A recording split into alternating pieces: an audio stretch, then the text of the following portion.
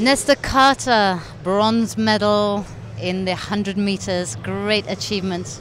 Well, I must say it's a very great achievement.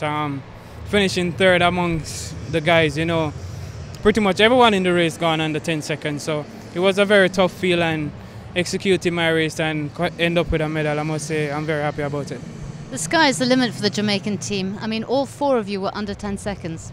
Yeah, Jamaica have been dominating sprint for a long time now, so we're just trying and maintaining what the others had said for us.